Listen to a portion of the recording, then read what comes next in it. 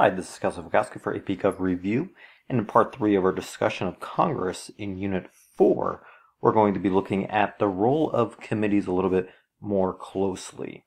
Now, every committee, as we discussed in the earlier video in part 2, has a certain distinction. Some committees, of course, are more powerful and more prestigious than others, both in the House as well as in the Senate, while others are not as necessarily important in terms of what is going to get you in terms of power, and also remember money in terms of political action committees. So just a quick review, some of the major committees that you might see in the House could be the Ways and Means Committee or the Rules Committee, whereas in the Senate, certainly the Judiciary Committee as well as the Foreign Affairs Committee are going to be probably amongst the top committees if you're a congressperson and you want to serve on one. So with every committee, you have a chairperson. At this point, the chairperson sets the committee agenda, which is important. You're hiring staff, being in charge, or assigning membership to the subcommittees. So even though you are part of a major committee, well, keep in mind that there are also subcommittees of that committee itself. So it's able to divide it out. And again, it allows for more efficiency. One of the reasons why you have committees, especially in the House of Representatives, you have 435 members, and it again is going to allow for more efficiency. Think about how many different topics that are important to government today. Everything from NASA, everything from Homeland Security and commerce and labor. So there are a number of different matters that need to be understood, and by assigning members to a certain committee, and oftentimes they serve on more than one committee, it again is going to be more efficient. Now, really what we're going to see in the committees is really where a lot of the bulk of things happen in terms of bills, where they get researched and oftentimes die, as we'll talk about just a little bit later. But again, committees are very, very important, especially subcommittees. Now, how is the chairperson going to be selected? Well, it's typically done by secret ballot in the party. So typically you're going to have the political party that has the majority is, of course, going to have the chairperson. And it generally is based off of the seniority system. This is the idea that the person who has had the most years in the majority party that's ruling in Congress is going to become the chairperson. And it's not the oldest person. You might be inclined to say, oh, seniority, you think senior. No, it just means the longest person serving in the party. So if you were 90 years old and you just, became a senator, well, chances are you would not be a chairperson because you were not in the party that long, despite the fact that you might be the oldest person in the Senate. Now, there are term limits, but this is only for Republicans only, and that is, of course, 6 years. So some of the advantages of the seniority system, well, certainly you're going to be more experienced. You have to really know if you need to kill a bill, how to research a bill. So those things are important. Of course, you don't want necessarily a newbie coming in and not really knowing what he or she is doing. It also allows for stability. You have an experienced person, especially one that's been there for a while, and this is rooted in tradition. And of course, with the stability and the experience comes this expertise, and can also help in terms of reducing infighting among those who would want to be the chairperson. So you could, it puts up the idea that, hey, I haven't been here that long, so why should I even try? I can't. So it automatically defers to the oldest person in terms of longest years in the Senate, or the House of Representatives, that is. So getting on a committee. Well, members, of course, want to be on a committee that is going to get them reelected. If you're on the committee of aging, that's probably not going to get you a lot of influence or a lot of money, and you really want to make an impact, especially as a congressperson, in terms of making policy that's going to benefit your district, also gaining influence, because again, the more influence you have, the better chance you are of getting reelected. Now, new members typically are going to express their committee preferences to the party leaders. Doesn't mean you're going to get it. And by, being closer with your party loyalty, chances are you're going to have a greater chance of being selected for that committee, as opposed to somebody who's not going to really have that much party loyalty. Well, what, motivation would the majority party leader have in terms of putting you on a prestigious committee, especially if he or she can't count on you to support or sort of pigeonhole a bill? So ultimately, the greater party loyalty that you have, as long as the long number of years that you've put into the Senate or the House of Representatives, typically you're going to have a better chance of getting a more prestigious committee, as opposed to one who is lacking in that. So parties, of course, are going to try to grant committee preferences, but again, that is contingent upon whether or not you've been cooperative with the party. If you've been a rebel rouser, probably not going to get that prestigious committee.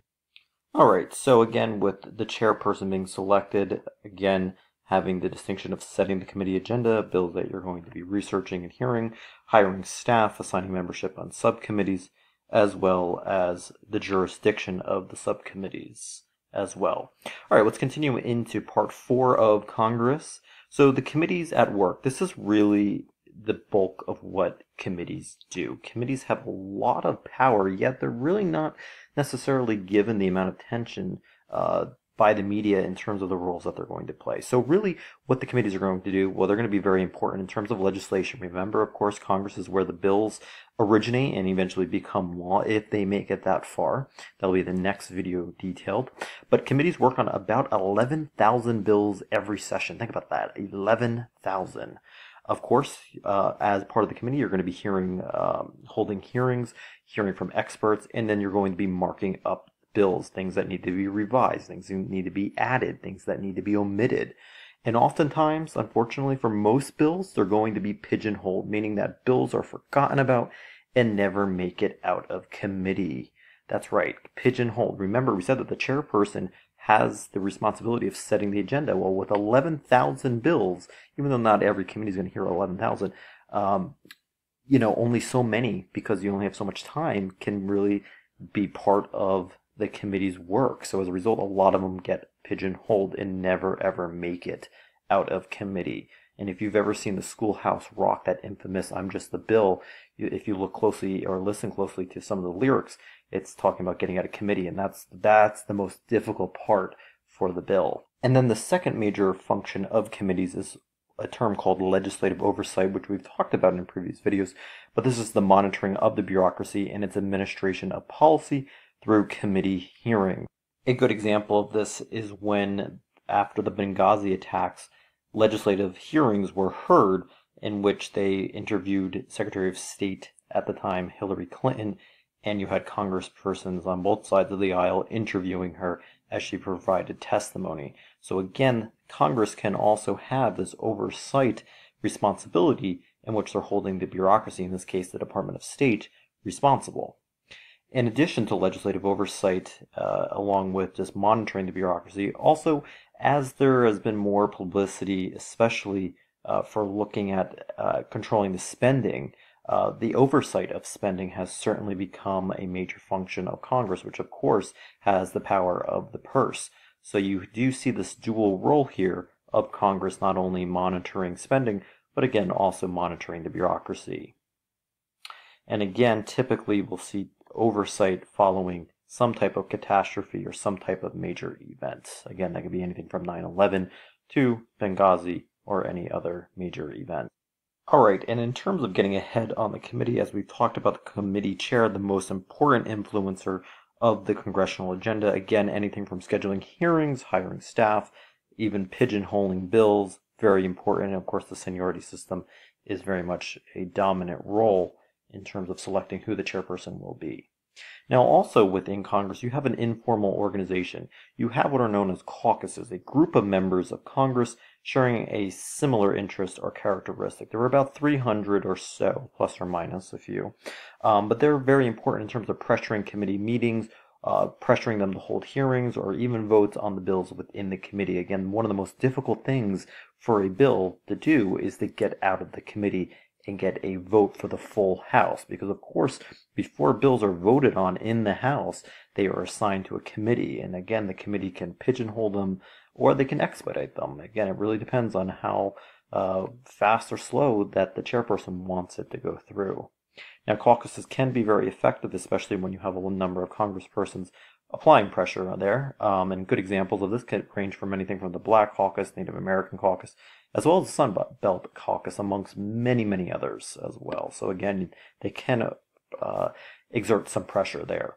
Now, Congress has its own staff. Of course, each congressperson is going to have their own personal staff as well, but they also get help with legislation as well. You have committee staff for organizing hearings, researching, writing legislation, which can be very, very important and can be cumbersome. It can be very intricate.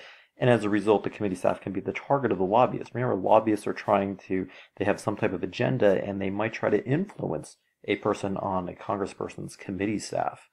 You also have staff agencies from the Congressional Research Service, GAO, CBO, that provide a number of or amount of information. So, for example, the GAO, being the Government Accountability Office, will provide estimates as to how much a bill might cost, whereas you have the Congressional Budget Office, the CBO, might provide a similar number or a different number for Congress, and we'll get into that on the next slide. But again, do know that Congress does have agencies that do research bills especially.